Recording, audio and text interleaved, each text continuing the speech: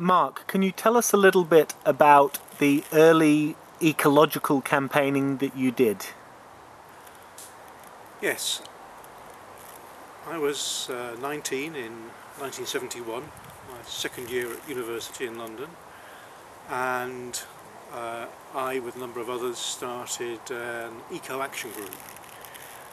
We were very aware of the then impending ecological crisis, and we did a number of actions. It was at the time when groups like Friends of the Earth were just starting. In fact, I think they started more or less the same year in Britain, at any rate, that we were active, and we joined in with some of their campaigns.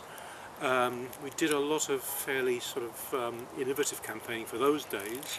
I remember one on overpackaging, where we had to undress the overpackaged lady and got the public to participate in that, which yes, was quite enjoyable. We tried to encourage the university to do paper recycling, which again was pretty unheard of. So we collected some immense amount of paper from offices in the university, but we hadn't really thought it through, and then we had all this paper on our hands, which sat for weeks in the front quad of the college. Although actually, in a way, that made the point as well. People could see the volume that was being wasted. So those are some of the things we did. Yeah. You mentioned the ecological catastrophe that was coming. Could you talk a little bit about the books and films that made you think that in the early 1970s? Yeah. I think for me, I must have been a strange kind of teenager, because I listened to the Reith lectures on Radio 4, and it was Frank Fraser-Darling who did a series called Wilderness and Plenty, which talked about really the kind of unintended consequences of technology. I remember him talking about the Aswan high dam, for example, and its impact on fisheries in the Mediterranean, its the impact on the delta of the Nile and so on, the bilharzia in the upper reaches of the Nile that increased and so on. And his lectures really were a real eye-opener, and I think that's what energised me personally. But other stuff that was around were things like Paul Ehrlich, the population bomb.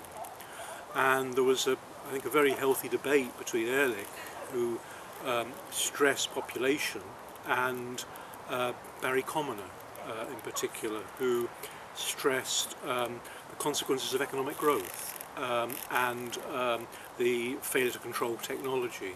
And actually, I was suggesting the use of ecological design principles for modern industry, really far-reaching and very far-sighted in those days. And then a couple of years later, I think 72, the Limits to Growth appeared by the Meadows team, and funded by the Club of Rome. And that made predictions. Well, they weren't really predictions, but they were scenarios. It was modelling. And interestingly enough, their business as usual scenario was reviewed 30 years later in, well, I think it was 30 years later, yeah, 2002, and they were pretty much on target. They were right, despite people saying that their models were oversimplified and so on. And you know, effectively, we wasted 40 years since then. So, final question in this part of the interview. What do you say to people who say that, well, doom has been predicted in the early 1970s and it didn't come, therefore all predictions of doom are wrong? Yeah. Well, remember the Limits to Growth team predicting societal breakdown in the middle of the 21st century. And who knows, we're looking at peak oil impending probably within the next 5 to 10 years by the best data that I think is around. We know the recent information on the much faster summer melt in the Arctic. We know much more about feedback effects now in the ecosystem. So I suspect, if anything, you know, they could well have been too optimistic. Ehrlich, on the other hand, was wrong. Ehrlich was predicting starvation, mass starvation, by I think it was the late 70s, and he was clearly wrong. Although, as he said, he stands by what he said, but basically he says he got the timing wrong. Because